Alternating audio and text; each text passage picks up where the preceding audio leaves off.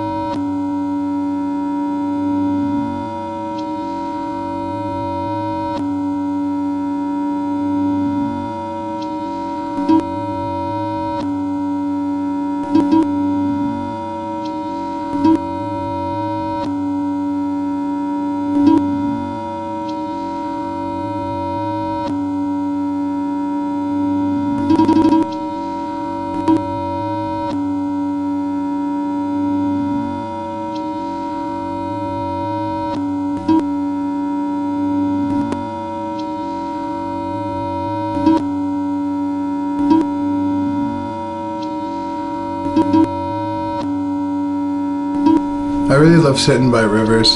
Why? It helps me put a bearing on everything in my life. The way that I can't change everything that happens is the same as a river, in that a river is only a result of its environments. Gravity pulls it towards the earth, and that's what makes it constantly flow. It's the same with a human, the way that our heart beats and we breathe. We have no choice but to live. We can't stop the outside environment from adjusting our personality, much the same as a river can't adjust the environment from adjusting its shape. George, that doesn't make any sense.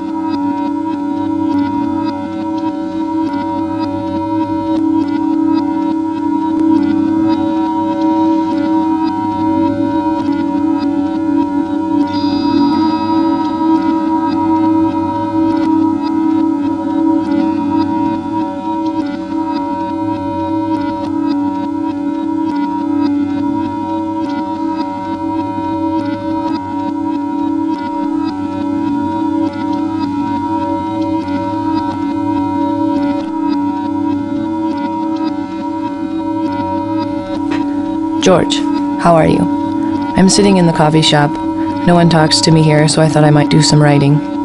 I decided to write you a letter, which is funny to me considering we live in the same city.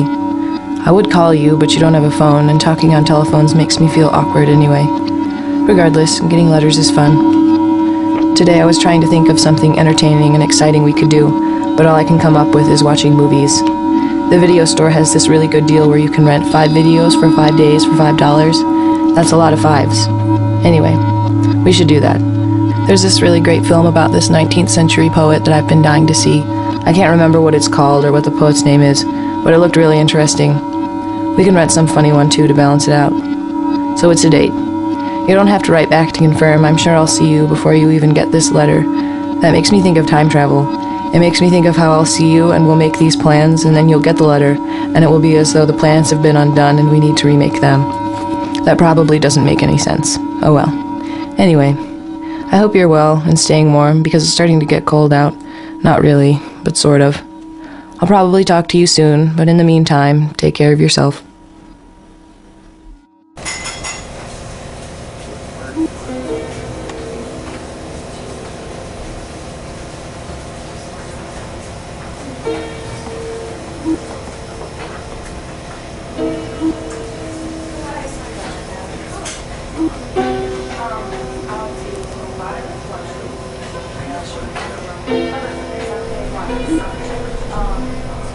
So I'm gonna get some food. Did you want anything? Maybe. I don't really know. I'm really not that hungry. Oh, you wanna get some ice cream? I'm kind of lactose intolerant, but I could eat some ice cream. You get sorbet. I just want to get some ice cream before I go out tonight so I have like sugar so I can be hyper wacky zany George. Yeah. Doesn't that usually make you more drunk when you have sugar in you and then you drink alcohol? Because it's harder to break down. Probably. Yeah. They have a lot of different kinds of ice cream here. Yeah, what kinds do they have though? They have cinnamon and praline, pecan, buttered, sugar-free. I don't know. I don't remember it. I think I made that up. I had a story about cinnamon ice cream. It was the last date I went on. It was a few years ago. I was with this girl that I met at my work, and I asked her out on a date. She's real cute, and we used to smoke cigarettes together out back. And we decided to go out for ice cream because I thought it was like cute and innocent. And she got there and she got cinnamon ice cream, which, you know, whatever. I'm not a fan of cinnamon, but I'm not going to hold that against her. But we're sitting outside eating ice cream and she chain smoked the entire time. The entire like bowl of ice cream she just smoked the entire time? Yeah, she had 3 or 4 cigarettes. It was an ashtray filled with cinnamon stained ice cream cigarette butts.